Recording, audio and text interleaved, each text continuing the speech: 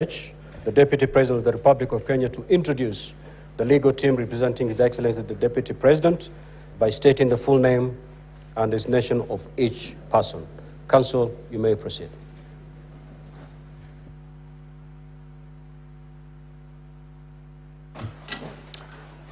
Mheshimiwa Speaker, honorable senators, the legal team representing His Excellency the Deputy President of the Republic of Kenya, who is present in this august house, are as follows.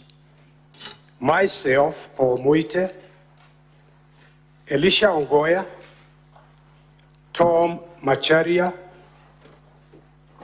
Soanya Victor Ogeto, Ndego Wanjiro, John Jomo, Faith Waigwa, Amos Kisilu, George Wandati, George Sakiba, Andrew Muge, Eric Naibei, Mrs. Julia Omwamba, and Mr.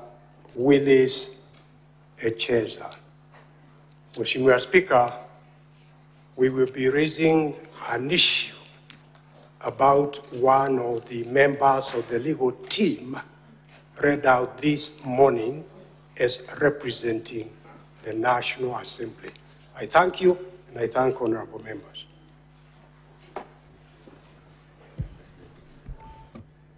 Honorable Senators, ladies and gentlemen, on behalf of the Senate, I welcome the National Assembly and its team, His Excellency Rigathi Gachagua, AGS, the Deputy President of the Republic of Kenya, and his team, members of the public and the media, to the Senate and to these proceedings. Now, as you're aware, Article 118 of the Constitution mandates Parliament to conduct its business in an open manner, and that its sittings and those of its committees shall